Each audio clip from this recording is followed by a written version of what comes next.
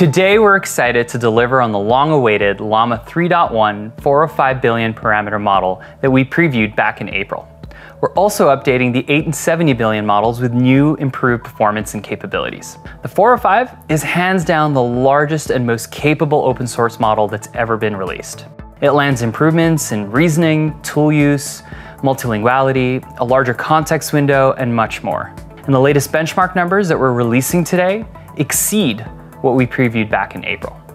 So I encourage you to read up on the details that we've shared in our newly published research paper.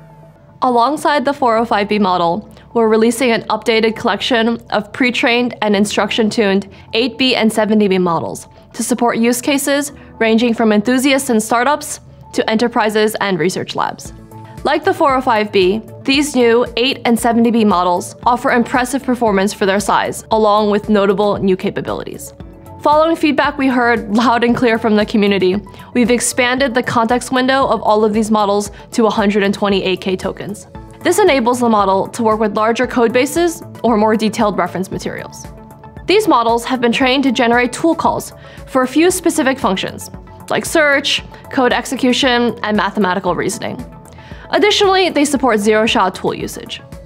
Improved reasoning enables better decision-making and problem-solving.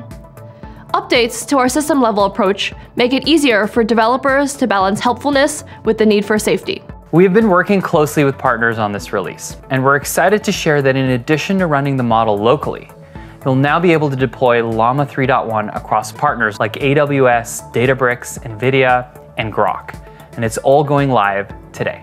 At Meta, we believe in the power of open source, and with today's release, we're furthering our commitment to the community. Our new models are being shared under an updated license that allows developers to use the outputs from Llama to improve other models. This includes outputs from 405B. We expect synthetic data generation and distillation to be a popular use case that enables new possibilities for creating highly capable smaller models and helping to advance AI research. Starting today, we're rolling out Llama 3.1 to Meta AI users, and we're excited to bring many of the new capabilities that Angela outlined to users across Facebook, Messenger, WhatsApp, and Instagram. With the release of 3.1, we're also taking the next steps towards open source AI becoming the industry standard, continuing on our commitment to a future where greater access to AI models can help ecosystems thrive and solve some of the world's most pressing challenges. We look forward to hearing your feedback and seeing what the developer community will build with Llama.